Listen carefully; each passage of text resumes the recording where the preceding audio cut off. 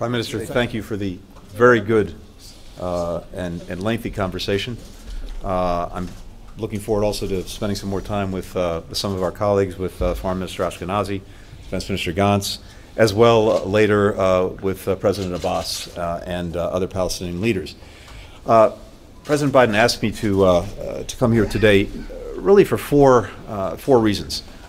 First, to demonstrate the commitment of the United States to Israel's security, to start to work toward greater stability and reduce tensions in the West Bank and Jerusalem, to support urgent humanitarian and reconstruction assistance for Gaza, to benefit the Palestinian people, and to continue to rebuild our relationship with the Palestinian people and the Palestinian Authority.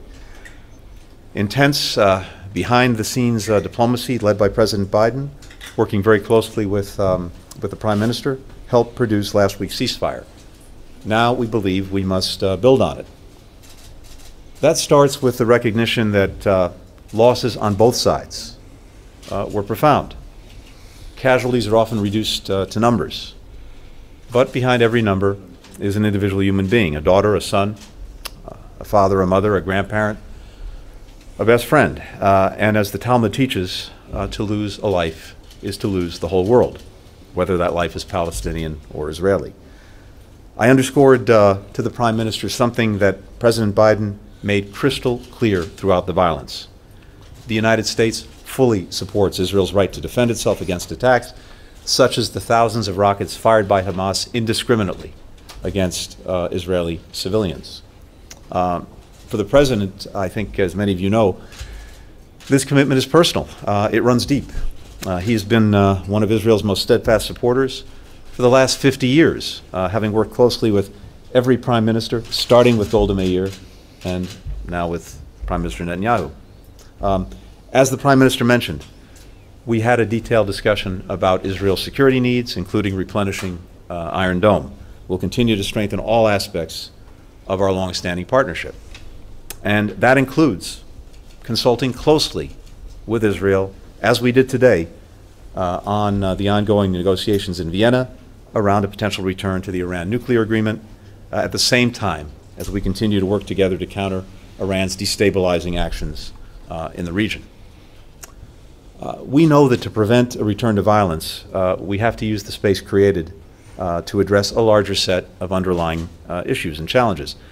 And that begins with tackling the grave humanitarian situation in Gaza and starting to rebuild. The United States will work to rally international support around that effort, while also making our own significant contributions, including some that I'll announce later today. We'll work with our partners closely with all to ensure that Hamas does not benefit from the reconstruction assistance.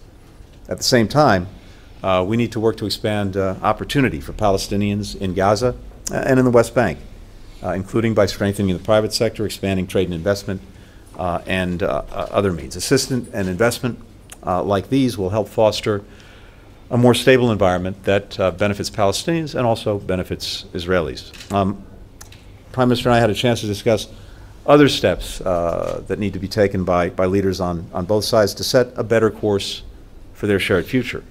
As President Biden has said, we believe that Palestinians and Israelis equally deserve to live safely and securely, to enjoy equal measures of freedom, opportunity, and democracy, to be treated with dignity. We also discussed some of the intercommunal violence that erupted in Israel during the conflict, and healing these wounds will take leadership at every level of society, from elected officials to community leaders to neighbors. And we very much welcome the statements the Prime Minister made and members of his government made condemning the attacks regardless of whom they targeted. In our own country, in the United States, we've witnessed a shocking eruption of anti-Semitic attacks.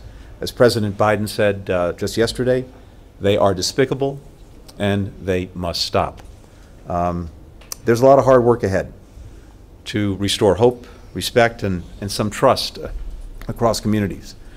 But we've seen the alternative, and I think that should cause all of us to redouble our efforts to preserve the peace and improve the lives of Israelis and Palestinians alike.